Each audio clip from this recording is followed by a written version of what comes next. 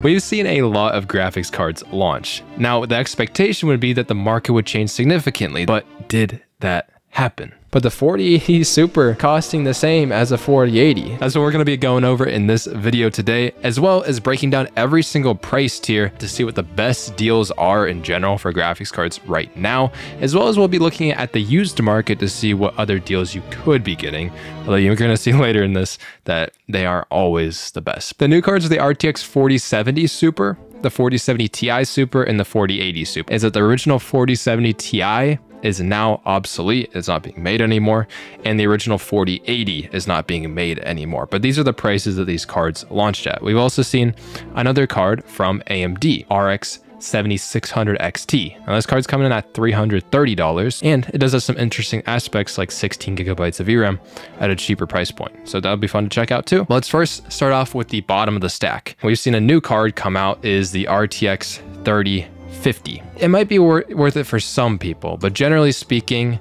this card at $180 and 6 gigabytes of VRAM, when even lighter games at 1080p are starting to get close to that 8 gigabytes mark. Some neat parts about it is that there might be some models don't have a power connector on them.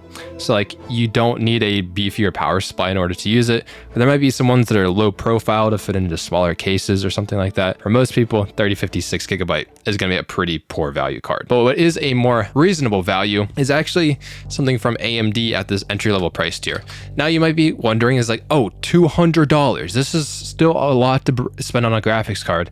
The thing is, if you go anything below this, if you look at anything like a 1650 from NVIDIA, this card costs like $160.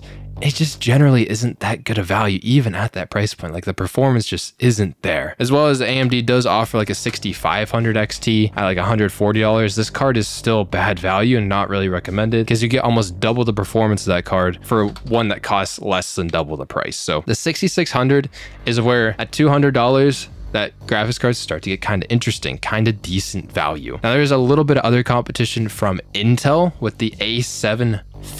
A750 is generally a pretty good deal as well. Tech Power Up, I know this isn't the best representation, but here's the RX 6600 from AMD. On the chart, that the 6600 and the A750, it says that the A750 is faster than this card. The thing about with Intel graphics cards is they're still kind of in their infancy.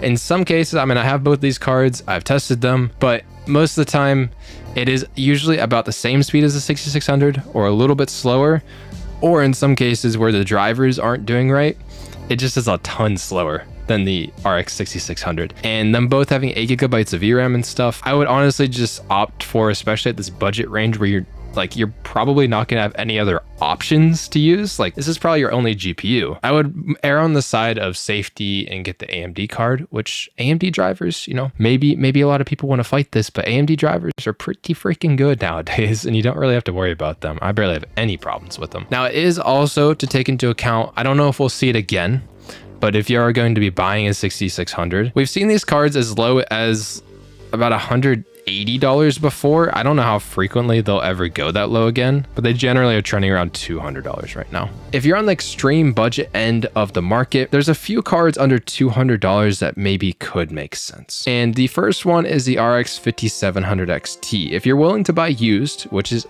I think at this price point, to penny pinch a little bit, it's pretty good. You can get a 5700 XT, which came out in 2018, but generally speaking, used, it seems like they're going for about $150 if you look at these other cards. Fast, if we just look at this compared to the 6600, a 5700 XT, and from my testing too, is actually a little bit faster than the 6600 for a cheaper price point, like $50 less or almost $60 to $70 less at times. Now the other option below $200 that I would actually recommend is the RTX 2070 Super. This also came out in 2018. The 2070 Super is now going for about $200 on the used market.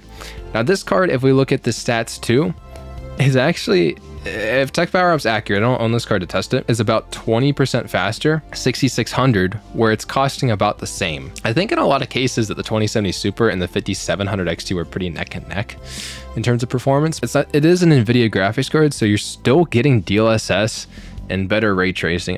This ray tracing is probably really bad on this card though, I will tell you that. But the used market isn't extremely competitive. Like there's definitely an argument to just stick with the new platforms with the 6600 because the 6600, you're still going to be getting pretty reasonable performance. These other cards are faster on the used market while also getting like warranty and be able to return things and all that stuff. That I get the peace of mind, and it's on a newer generation, so drivers can be supported for longer. If you do have the money to step up just a little bit more, you can get a lot more performance. So $20 more currently on the market right now, you can get an RX 6650 XT.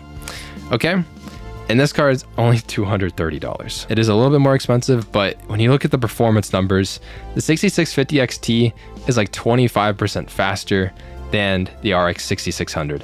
And that is not 25% more money. Somewhere in the range of like 16% more money. I would be leaning towards getting the 6650 XT. Now, this card kind of goes in and out of like that cheaper price point. You can see a lot of the cards for the 6650 XT are around $250. And that's not where I would quite recommend it anymore. The only other thing to take into account is what other options from NVIDIA are around this like $300 or $220-ish to $230 price point, and that's the RTX 3050. We talked about the 6 GB version of this card just a little bit ago, but the 8 GB one goes for like $220. Benchmarks show that it is not a very good deal. Okay, I don't have this one to test unless you are absolutely dying for RTX features, like you're using this in programs that need like better ray tracing performance, or you need DLSS, then maybe it's worth considering, but I really don't think it is. The argument would be is that DLSS is a better thing for gaming, but most people, if like these cards are only really fast enough to play at 1080p, the DLSS upscaling at 1080p, it looks pretty bad, that I would prefer to just get a faster card to start. Next up is like, if we jump up to like $250, AMD's 7600 starts to make a little bit more sense. Like if you can't get a deal on the 6650 XT at $230, this card performs about the same, and it's only like $10 more than what the 6650 XT is generally going for. But you also get one thing that is an advantage because you're on AMD's 7000 series, and that is AV1 video encoding. I think for most people, the 7600, if it's only $10 more than the 6650 XT, makes the most sense. Now, we're starting to get into that around that $300 price point when we jump up to the RTX 4060. Now, this card isn't all that exciting, even close to $300. We can see that finally the 4060 has taken a little bit of a price like drop. It has adjusted a little bit, and that's probably because of another card that's around $300 too that we'll talk about in just a second. At 1440p, you would probably want to take advantage of quality upscaling, and NVIDIA's graphics card does give you the ability to use DLSS, which does look better. I have videos on this, and in terms of performance, it performs really similar to the RX 7600, but you get better upscaling. I don't think it's an automatic buy because we're at a budget end of the market where every penny could definitely count towards your GPU. The 7600 does give you better price to performance, but the 4060 might give you enough features with DLSS if you want to play at a higher resolution to make sense. Now, what you might notice is that all of these cards under $300, freaking $300.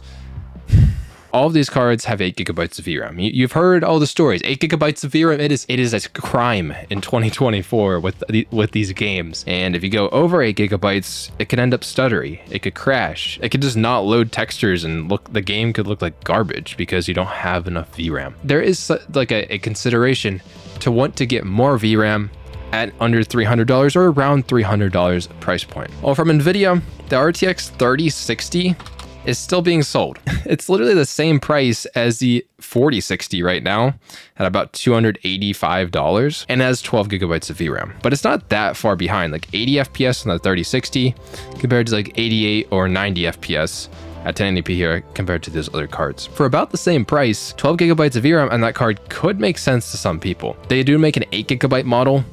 Don't buy that one. Don't buy the 8 GB model. It is a lot worse. It's more than just VRAM. It has cut down cores, and it's just a complete mess. So don't buy the 8 GB version of this card. You do have the new option from AMD, and that is the 7600 XT. The only difference from this card from the original 7600 is that this card has double the VRAM. The VRAM is the same speed and there's the same number of cores on the card. And the 7600 XT, it's not that much faster than the other cards. This is at 1080p. If we jump to 1440p, where you think the VRAM would be more useful, there's only a 3 FPS difference between the original 7600 and the 7600 XT. In terms of price or performance, this card isn't very good, but the only reason you buy this is if you're scared that you're gonna push over that VRAM buffer, which is definitely a valid concern for a lot of people. I just don't think that this is the best pricing for this card. It costs it as much, like $300, then it would make sense, but it's $330. You can also get more than 8 gigabytes of VRAM on other cards here. So the 6700 XT has 12 gigabytes of VRAM. This is AMD's last generation card. If we look at this here, 7600 XT, their last generation card,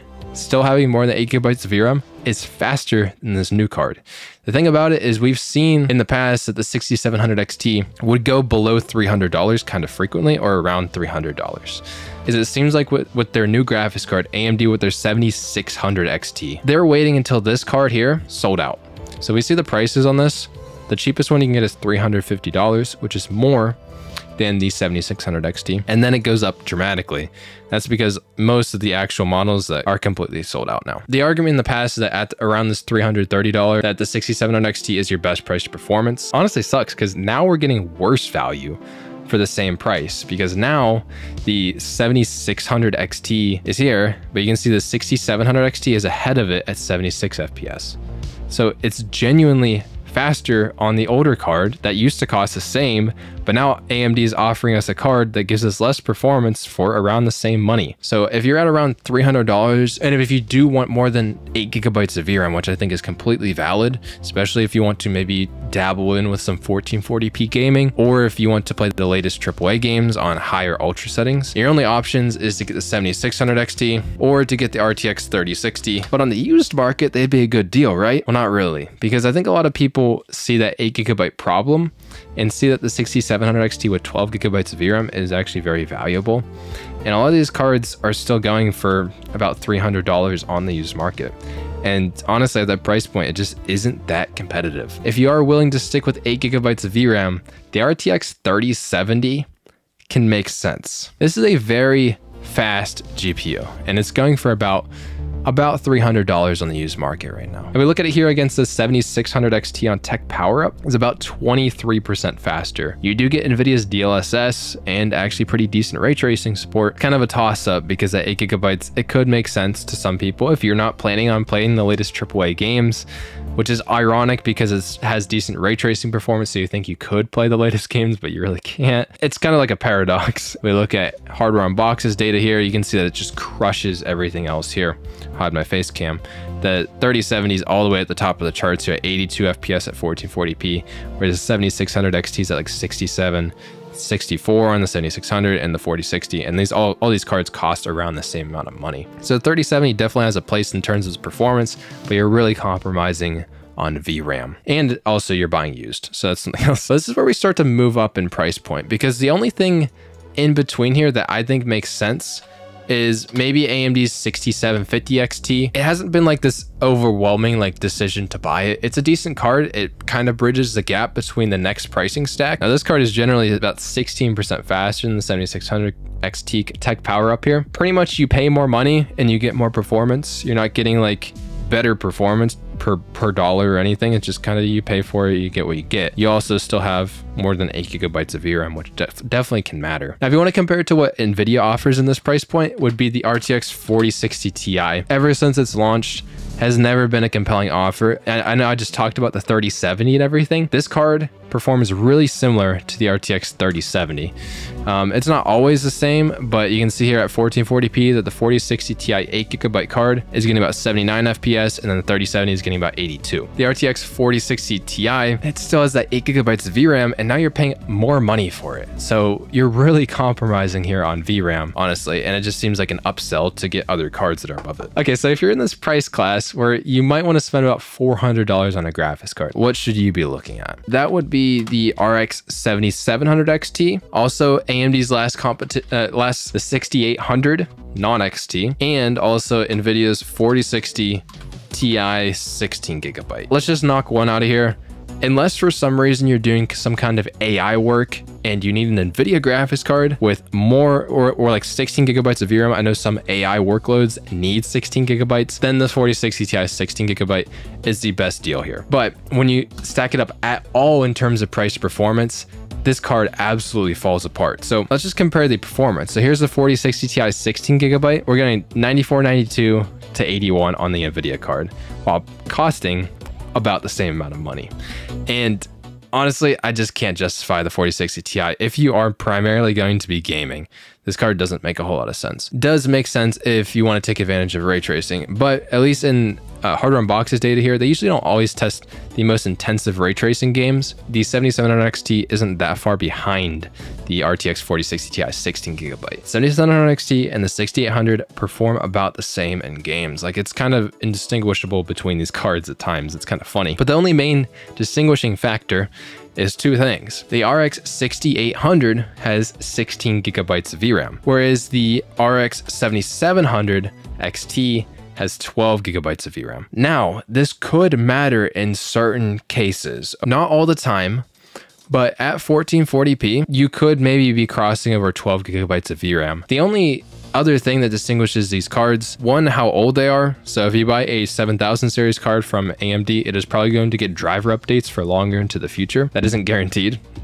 either way. And so on 7000 series, just like the RX 7600 versus the 6650 XT, as we talked about earlier, is this card is going to have AV1 encoding. So if you're a content creator, maybe this card could make a little bit more sense than the 6800. But let's go a little bit more in depth on the 6800, because I love that 16 gigabytes of VRAM. It gives you a lot of security. The only thing is that this card is actually selling out, because the XFX models of this card are the only ones that are at that price point, and they're 340 millimeters. Now, I know for a lot of cases and stuff, you have to like check your actual case requirements, but 340 millimeters is like really big. And literally, if it's just a physical constraint kind of thing, maybe the 7700 XT is the only option for you. This one's actually really long, but there are options that are like 266 millimeters or 300 millimeters flat. 300 millimeters is compatible with a lot of cases, not every single one. Do check. I also want to talk about the used market at around this $400 price point, because there are some actual very competitive options. So you can go to a last generation card, you know, like how the 6800 was last generation. Well, for around the same price on the used market, you can get a 6800 XT. Now, I don't have a 6800 to compare it against, but I can obviously look at some benchmarks. 6800 XT is a lot faster. It's not this insane, overwhelming deal. It's not like you need to go out here and it's a freaking steal, but it is worth mentioning that it might make sense to some people. Now, I will warn you that these older cards, like these 800 class cards, can draw a lot of power. The other thing on this like $400 price point, I keep saying 300, but is the RTX 3080. The only downside to it is it has 10 gigabytes of VRAM. It costs about the same on the used market as the 6800 XT, and they perform very similar as well. This card is fast enough to do ray tracing in a lot of games, but that 10 gigabytes of VRAM can definitely be very limiting on the RTX 3080, definitely one of the main downsides. It's kind of a toss-up between this and the AMD card, the 6800 XT on the used market, because that card is more VRAM, whereas this one you get DLSS and better ray tracing support. I know when a little over a year ago, I upgraded my graphics card and I got an RTX 3080, because when I was looking on the used market between these cards, I was getting into a price class where I was like, I want to experiment with things like ray tracing and things like DLSS. And I wanted a card that was capable of using those things. So I went with the NVIDIA option. Now that I've actually experienced those things, I don't really care about ray tracing a whole lot. I don't really give a shit about it. I usually turn it off because I like more FPS in my games, and the visual difference isn't that big of a deal to me. But you might want to experiment with this type of stuff, or you might want to use your graphics card for more than just gaming. When things like Blender, the RTX 3080, it can be really, really compelling. I still don't think that they're this overwhelming deal over the new market, because if we step up to the next price tier, which is about $500, this is the sweet spot of graphics cards. The 7800 XT is going for about $490 right now, but its medium price is around $500. And then the RTX 4070, you can get it for $530. The thing is, when we compare these cards, the RTX 4070 and the 7800 XT perform pretty similarly. Usually the 7800 XT is a little bit faster in terms of rasterization and that type of stuff. And then the 4070 has things like DLSS 3 frame generation and DLSS in general with like like super resolution and stuff. And then it also has better ray tracing performance. So if you're deciding between the 7800 XT and the 4070, it's actually a hard decision. But if you want to choose the NVIDIA option, then you do get things like DLSS, which looks better than AMD's FSR, and slightly better power efficiency as well, and better ray tracing performance. These cards are fast enough to use ray tracing in games, so it's something to actually consider, like as opposed to, you know, talking about those cheaper cards in the stack that didn't matter as much. The only problem with the 4070, it has 12 gigabytes of VRAM. The biggest downside about this is it's fast enough to max out games at 1440p most of the time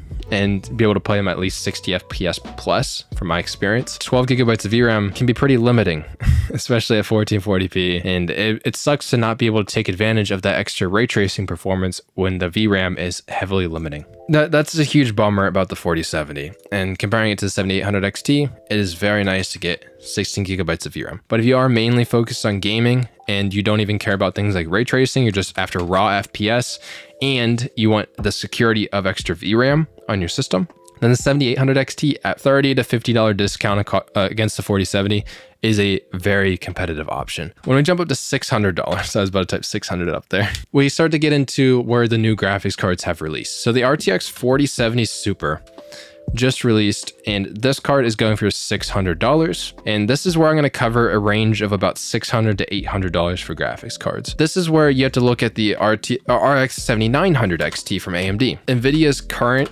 4070 Ti, not the Super version, but the original one. But then there's also the 4070 Ti Super, and this card is going for $800. The 4070 Super at $600 can make a lot of sense because it's actually worth its price to performance jump. It's usually about 15% faster than the original 4070. And then when we look at things like the RX 7900 XT, this is where it's like weird because these cards aren't automatically competitors. But if you do jump up to AMD's 7900 XT, you do get more VRAM. That's one downside about the 4070 Super, is it is very fast at 1440p, but it's that same problem on the 4070 is that 12 gigabytes of VRAM can definitely limit you at some point in time. So having 20 gigabytes on AMD's 7900 XT can make a lot of sense. But generally speaking, it is quite a bit faster than the 4070 Super. I forget exactly what I found, in the range of like 30% faster or 20% faster. So it justifies its price increase, but you're also losing out on things like better ray tracing support. I think they actually perform very similar in terms of ray tracing, but you're paying more for the AMD card,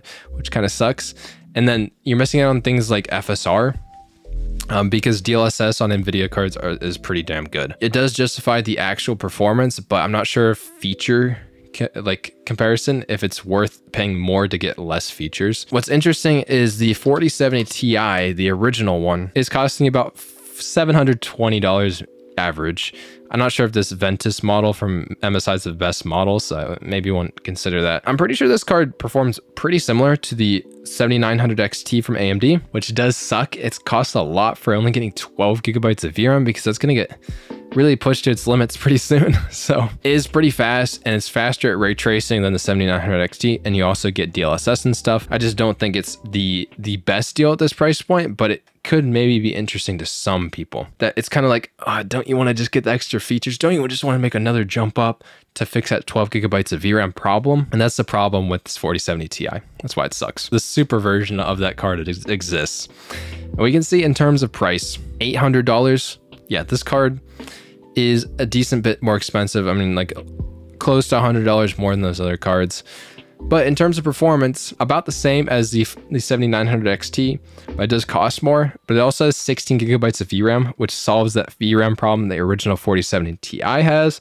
And also finally, a capable NVIDIA graphics card, not like the 4060 Ti 16 gigabyte, but this one actually needs 16 gigabytes of VRAM. At $800, it is disappointing to pay this much for a card with 16 gigabytes of VRAM from NVIDIA that makes sense with it. I'm glad it has it. It's just really expensive. After gaming performance, the AMD card makes more sense. After multi-use performance, then the 4070 Ti Super makes some sense. Now, the only other card I would maybe be considering around $800 on the used market is the RTX 3090.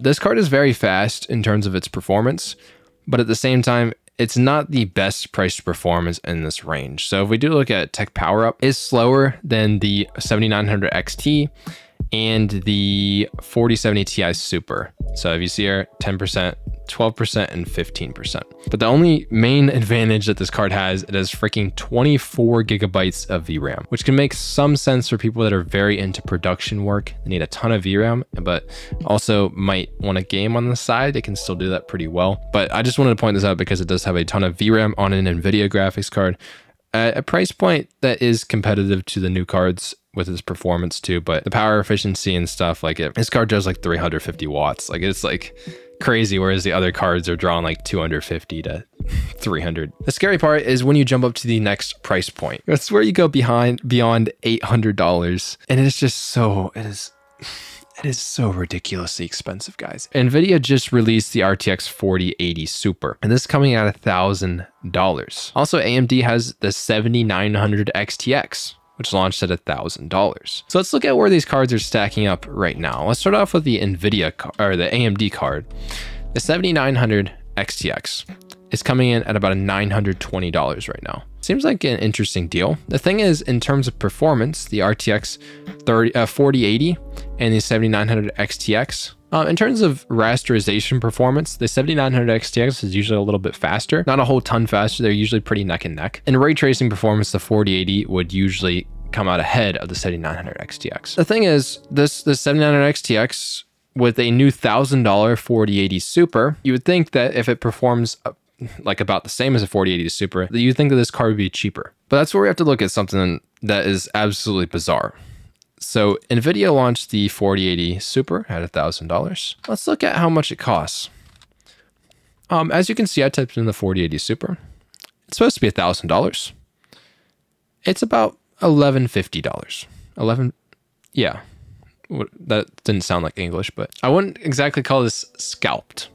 But this card is not going for its MSRP. But let's look where the original 4080 is sitting at right now. Now these cards perform about the same. The 4080 and the 4080 Super is basically just a refresh to drop the price to $1,000 instead of $1,200. And you can see they're also costing about the same. Here's a 4080.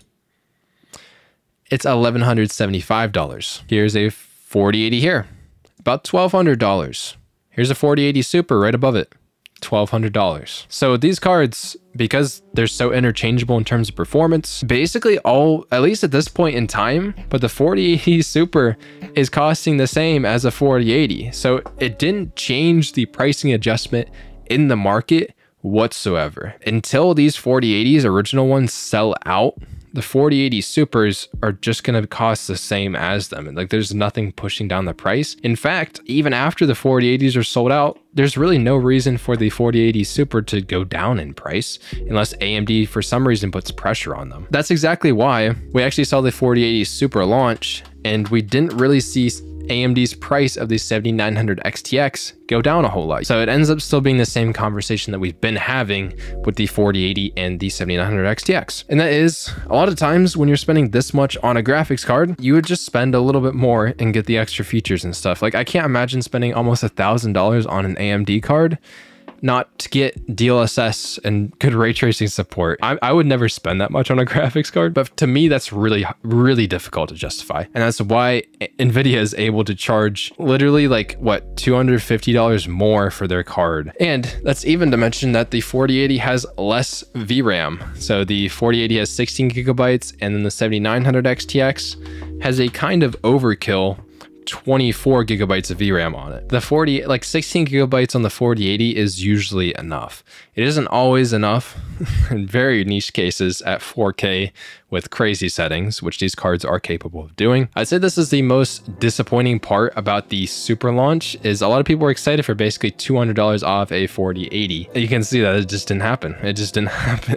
Could we ever expect to see these cards to go lower in price? Would that MSRP of $1,000 ever make sense? I don't think it's gonna be anytime soon, because if these cards are costing the same as 4080s, it doesn't matter which card you buy. These 4080s are probably still going to sit on shelves because most people just buy the Super because they think it's better. It's so stupid, but like there's almost no reason to drop the price of the 4080 Super. Just because they say it's going to cost $1,000 doesn't mean it's going to cost $100 or $200 less. Ends up basically just being marketing to drum up hype and remind you that their $1,200 graphics card exists, because it's the 4080 Supers. I don't think ever going to go for $1,000 unless you happen to get one when it launched at MSRP. All these prices have inflated to match the original 4080. The thing about it, these cards are extremely expensive, but there are some people that are just like, hey, I want everything I can possibly get, okay? And the RTX 4090 is your card, I guess. It does look like it's actually in stock now at $1,800, but this maybe isn't the best model. I don't know about 4090 models. Don't trust me on that. I do not own this card. I would never spend this much on a graphics card. We did see briefly that because the 4090 was banned in China, selling to China, that all of the models in the Western world, or whatever, at least in the United States, were getting sent over to China before the actual ban took place.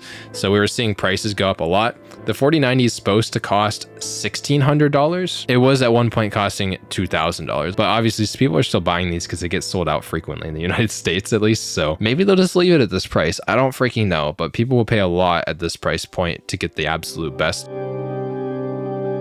With these new super cards and the 7600 XT and the RTX 3050 6GB, which I don't think anybody should really buy, I'm kind of disappointed in how this is shaped up, because the prices in the market haven't changed a whole lot. I think the only major thing that happened because of these new launches, the RX 7800 XT is now consistently going for $500, whereas it was price creeping up to around $530 before. At $800, at least we're getting in a 16GB card from NVIDIA. That still costs a lot for that card, I think, but at least we're getting one. Not much actually changed because of the super launch. Basically, all the Super Series was just a marketing ploy then to get people drummed up and excited again about graphics cards, and that didn't even seem like it's happening. I made a video about that. You can see it here, that why people aren't excited about graphics cards anymore. It just seems like we're getting rinsed over and over again. It's just like this constant money funnel. But AMD's 7600 XT is actually very disappointing too, because the 6700 XT, which also had more than 8GB of VRAM at about $330, was actually faster than that card. Now they cost the same, and AMD is actually offering less at that price point. I guess they're offering more VRAM, but it doesn't really need 16GB. I mean, 12GB would have been great at that price point and that performance tier. So I think that card sucks too. And then the 3050 6GB that's coming out soon also sucks. There's so much that just sucks right now. Hopefully I was able to break this down and give you the best options at these price points, but I don't think anything is overwhelmingly like, I need to go buy it now. Try not to let the GPU market get you down. Obviously, you can still play games. Maybe tame your expectations if you don't want to upgrade right now. Maybe don't play the latest games, because the newest games are very demanding. If you want to buy any of these cards, they are in the description of this video. They are affiliate links. It just goes to support the channel and help everything out. So, hope you guys have a good one. I'll see you guys in the next video. Peace.